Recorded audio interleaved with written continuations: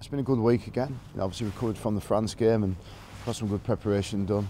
Great to be inside the stadium, great to have the team run, and to come through that, looking like a team that's ready to play. Yeah, it's gone well. I've got to give great credit to the staff.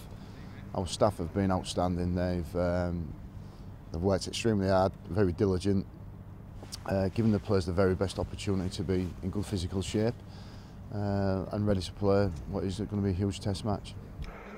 Yeah, it's going to be a great occasion. It's something you certainly dream about, playing at a stadium like this and in your hometown in front of your friends and your family that you've grown up dreaming of doing something like that. So it's going to be it's certainly going to be a memorable occasion, and putting that to one side, I think more importantly just got to keep concentrating on my individual performance and as a team that we're getting the job done, because we want to make it a real success.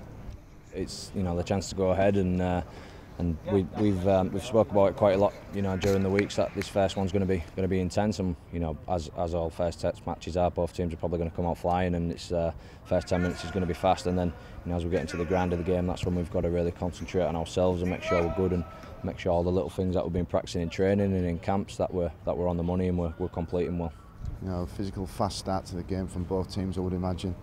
The game will settle down after the period. That always happens in test matches, but I think after that period it could be a bit of a war of attrition between the two teams.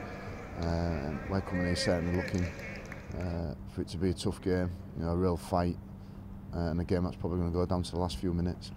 Yeah, I'd say so. We're confident in our own ability. We know we've got we've got the players, and we know we've got the capability and the game plan to win the game. So I think we need to concentrate on ourselves and make sure we're doing the right things, and obviously there's a few players there that we need to be wary of and make sure we stick to the game plan, and I'm confident that we can get the job done, yeah.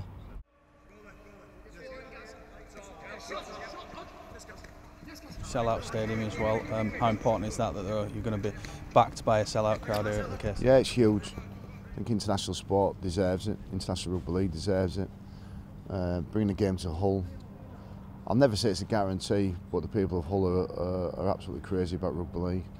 I knew right from the start that the stadium would be full, and it's going to be a special atmosphere to kick off what is going to be a great test series.